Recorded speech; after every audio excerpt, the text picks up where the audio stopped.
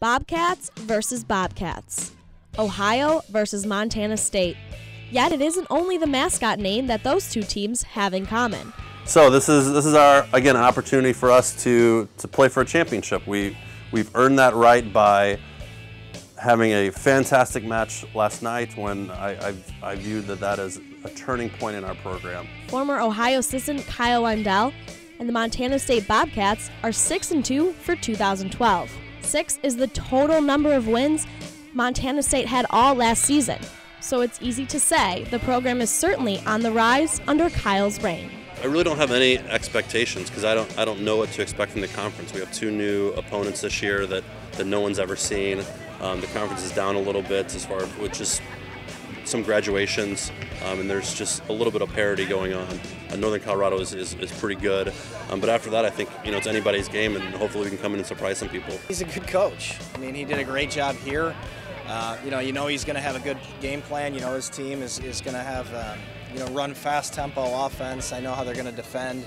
I thought they had a pretty good game plan against us. Coming into the Convo once more was an advantage for Kyle, who had an inside look at Ohio for 4 seasons. Montana State is, of course, former coach Kyle Weindel, and so he'll obviously know what we're doing, and I have a pretty good idea of how he likes to coach. And while similarities exist between the coaching styles of Kyle and Ryan, each has his own identity. I don't like being pushed, so our ability to just apply pressure, we have to continue to apply pressure. We just have to convert the free ball. All right, let's go. There's nothing wrong with that tip. We can't continually have 2 options because they'll keep committing left all the time. Yes. It's time. Kelly, yes! Kelly, yes! The trip back to Athens was about more than just volleyball. It was great to be back. I still have a lot of friends that are here that it was good to see because I haven't seen in 7 months. Yeah, I mean, he's a fan favorite in the department. He's got a couple sandwiches named after him at local shops. Yeah, it's great to have the big guy back.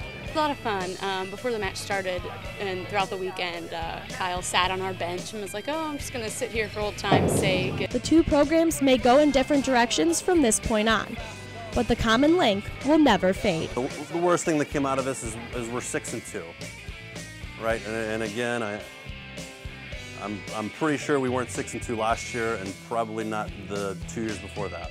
So we have done a lot of really nice things this non-conference season. I think the monkey's a little bit off our back now. We've started to get some wins, and I think we have a little confidence now, knowing that we can. And so let's have some fun with it. All right? Let's go.